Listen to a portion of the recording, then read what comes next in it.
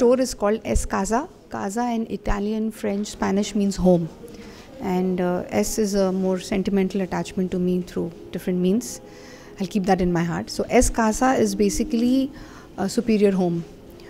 This idea was born with the thought that if somebody wants to make a dream home, like the way they see it in movies, like the way they see it in Hollywood movies, and this typical feel of an Italian furniture. So we wanted to actually create an atmosphere where an architect can come, get the feel of the brand, touch and feel, see its samples.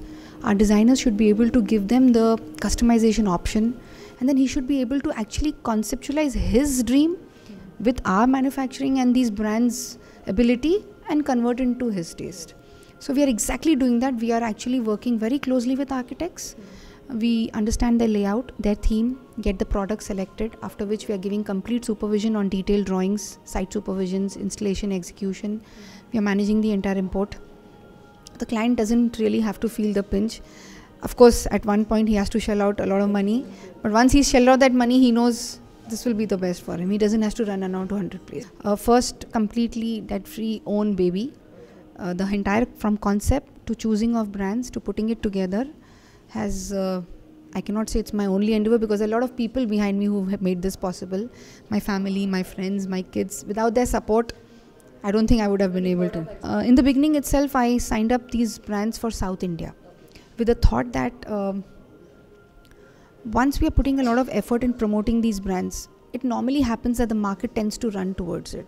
Somebody from Bangalore, Chennai will just wake up in 6 months and say, I need this brand.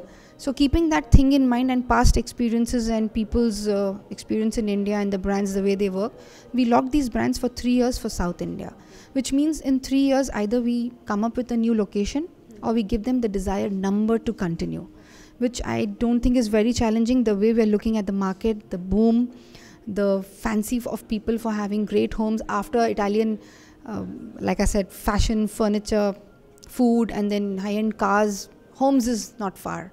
I'm very, very confident that this thing is going to go places, and you'll see a Scasa very soon down south.